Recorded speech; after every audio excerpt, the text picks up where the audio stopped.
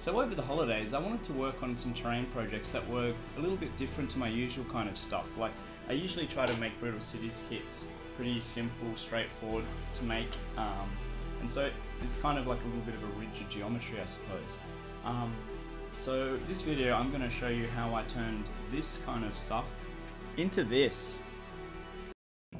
Since I was going to have a game of Necromunda with some friends and my partner, I wanted to do a quick and fun project to have some terrain for the game. Something a bit different to the usual stuff. So it's a bit of a palette cleanser, and it's inspired by deconstructivist architecture. I think a lot of deconstructivist architecture has influenced a bunch of computer games and art set in post-apocalyptic worlds. So the main idea is to create a bunch of modular MDF components that can anchor into blue foam. Rigid foam insulation is commonly used in the hobby for making terrain and scenery. I used a pen to make it easier to penetrate and place the barbed MDF anchor. I thought that some type of barbs would be useful to stop the MDF connector from coming out easily. This way you might not need glue. But this is all very preliminary, and I'm going to be developing this idea further. So I'd love some feedback on this concept and if you can see this being useful for your games or terrain projects. Little round parts on the end of the anchors allow you to position the MDF planes in different angles and configurations. To get the first sketch design going, I first needed to create a rock spire from foam. My friend Steven has lent me a hot wire cutter which I haven't used for years. He has a great hobby Instagram, by the way, you should give him a follow.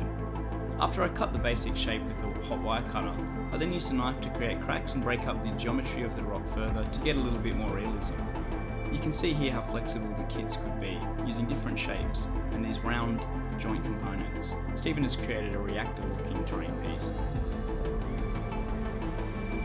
A great benefit to this type of geometry is that it can be scale agnostic. If you don't have any pieces that are obviously doors or furniture made for humans, you could equally use this for 28mm games, 15mm games, Battletech, or other scales, whatever you want. Once I built up the rock stack, I just experimented with different compositions to get something interesting enough, but still similar to the concept sketch. A great benefit to this type of geometry is that it can be scale agnostic. If you don't have any pieces that are obviously doors or furniture made for humans, you could equally use it for 28mm games, 15mm games, Battletech, or other scales. Once I built up the rock stack, I just experimented with different compositions to get something interesting enough but yet similar to the initial concept sketch. You can play with the pieces and find something you like to create a cool sculptural form. I'll design some more modular MDF shapes and junctions to give you even more versatility for your own projects. You can use PVA glue to make the rock spire, but I just used a hot glue gun so that it would dry more quickly. I made some little indentations so that the rocks would be as flush as possible and dry very quickly. I used some toothpicks to help align the rocks.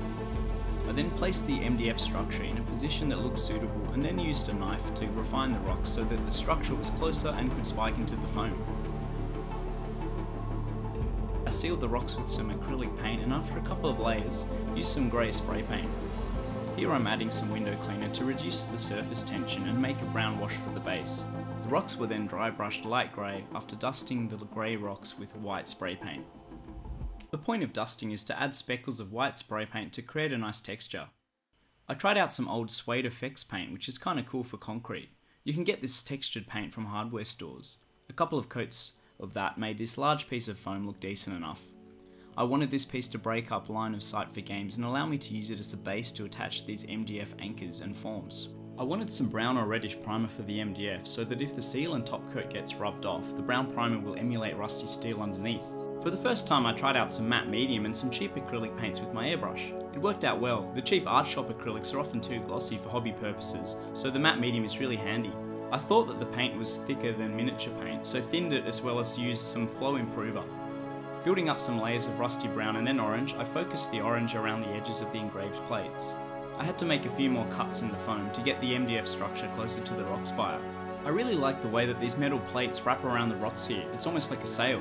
You can see how flexible these round joints are for making interesting shapes. Once you are happy with the position, just use some glue to lock it in place. Again, the designs were very quick, so I'll be working on some more pieces soon. Please comment and like and subscribe to let me know what you think of these designs. You can see here that there are some round holes for placing cables. To break up the form of the terrain and make it a little bit less obvious that it's made from MDF, I've been recycling some old broken electronic cables. I also used some green garden wire to create a conduit that snakes up the rock spire. It's loose enough in detail so that the kit is still flexible for different game scales. Another benefit of these abstract forms is that since it's not obvious what they are, you can angle them in different ways. This wall and platform provides cover to your units, and you can use the stairs or ladders to climb up, but if you put the wall on the ground flat, it could be a shade or shelter structure in a wasteland. I'm really looking forward to playing some more games on these kits. They work well for any sort of post-apocalyptic or sci-fi games, I think. I brought the table to the Infinity tournament at CanCon recently and had some good feedback from the players and tried it out myself. So thanks for watching, I hope you liked this video. Sign up to the email list at brutalcities.com if you want to be notified when these kits will be released. Next video I plan to finally finish my oil paint tutorial. Have a good one.